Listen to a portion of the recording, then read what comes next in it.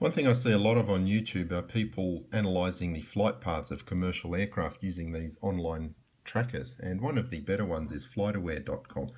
We're just going to have a look at Qantas 27, which is the direct flight from Sydney, Australia to Santiago, Chile, and it's just showing there that it arrived 41 minutes ago. It was a 12-hour, 10-minute flight, and what we're just going to do is have a look at the flight path as it appears on the tracker, and then we're going to load in the exact flight plan to my professional app here called 4Flight, which is a commercial aviation app. And with FlightAware, if you register an account and log in, what you have access to is the full filed flight plan. Okay, you can see there it says, just get the mouse cursor. You see there it says direct, DCT means direct, so it's Sydney, direct to Optic, direct to 35 South, 153 East, then direct to 4220 South, 161, 15 East. Okay, so I'm just going to show you how we can load this entire flight plan into the app, and then what we'll do is just compare how it appears on the globe versus how it appears in these online flight trackers. And then the beauty of this 4Flight app is you can overlay weather and satellite radar images and get an idea sometimes why the flight paths don't always follow the Great Circle route. They'll do diversions around tropical cyclones or thunderstorms, or maybe just to take advantage of the wind. And the beauty of this program is it can actually overlay wind and radar and cloud and that sort of thing. So what I'll do is I'll just show you how we load up the waypoints.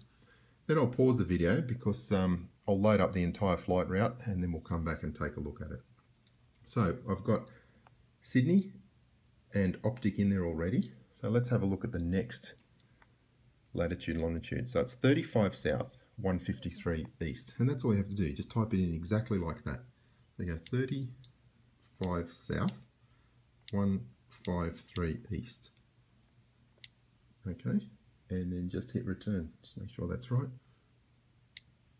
And you'll see it automatically puts it in the correct format. And if you zoom in, it's showing the route. Okay, so if we just put the next one in just to show you again. The next one is 4220 South, 161 15 East. So we've got 4220 South and then 161 15 East. Okay, just hit return, and again it puts that in. Okay, so you can see the route starting to develop there, and it looks like it's going to go past the South Island of New Zealand. So anyway, I'll pause there. It'll take me a while to put this entire flight plan in, but once I've done that, I'll start again. So I've now loaded all the waypoints for the filed flight plan for QF27 between Sydney and Santiago into my 4Flight app, and there they are. It did take a while to do that because I had to do them all manually, but it now allows us to analyse the flight route accurately. One of the common questions I see is, why do they fly this curved path? Why don't they fly a straight line between the departure point and the destination? It's actually a very good question. If I didn't have a background in aviation, I would ask exactly the same thing. And the answer is also quite simple. It's because this map is a distortion of what the Earth actually looks like. So a flight path that works on the Earth will not appear correctly on this map, okay? Because it does not reflect the true shape of the Earth. What we need to do is have a look at what this flight path actually looks like on a globe. To do that, we orientate it so that we're looking directly down on top of the route, and you can see that it actually is a straight line between Australia and Santiago.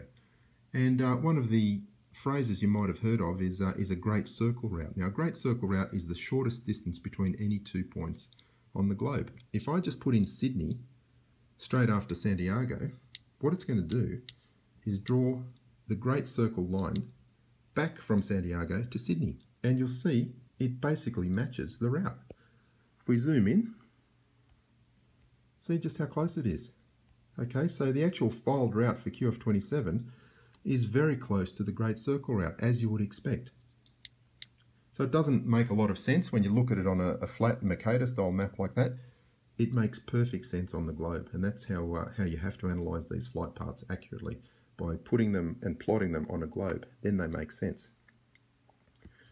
Now, the other thing I want to just talk about is these waypoints. You'll see that some of them are quite close to each other and some are spaced widely apart. Now, why would they do that? Very good reason again. As we're flying from Australia to San Diego, we're crossing airspace that belongs to different countries. We've got Australian airspace, we've got New Zealand airspace, then we've got airspace belonging to Chile and South America. And what these waypoints are, when they're close together like that, that's telling me that it's probably a boundary where it's crossing from one FIR, which is a flight information region, to the next. And we can actually confirm that on this other app, which is Jeppesen Flight Deck. You'll see as that route goes across different flight information regions, they will put a waypoint here and a waypoint here. So the pilots know when they are crossing from, for example, Australian airspace into New Zealand airspace, and they can report at that position, and the ATC will know the location of the aircraft. So there it is, guys. It's great for anyone doing their own analysis to by all means be skeptical. Don't take my word for it. Get these apps yourself. Load these flight plans in yourself and just analyze them. They make no sense on this map when they curve. They should fly a straight line. The reality is they do fly a straight line. You just have to understand what it looks like on the globe. It's the only place the flight paths make sense. So the last thing I wanted to touch on is that if you're doing your own analysis this way and plotting the flight routes into a program like this and analysing them, you will come across anomalies from time to time that might not make sense. The flight plans won't always be the same, and there will be occasions where they divert significantly off the Great Circle route. There is always a good reason for that, and the main ones being wind and weather. If we load up here, we can actually put in the satellite imagery, and what it's going to do is overlay the current weather. You look up here in the northwest of Australia, there's a tropical cyclone happening. So when we do our flight plans, when we calculate our flight plans, obviously the Great Circle route is the most efficient, but it may not always be the safest, and in some cases it's better to divert even up to several hundred miles to avoid a tropical cyclone. So that's one of the main reasons why you will see variations to the actual filed route.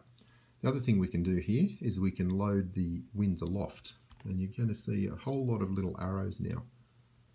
Okay, now these arrows indicate the direction and the strength of the wind. Okay, you can see here the wind is quite light, and then when you see more of these little lines on the arrow, it just means the wind is stronger. Okay, and that's plotted for the whole Earth as well. Okay, you see up here there's another storm system up in the Solomon Islands.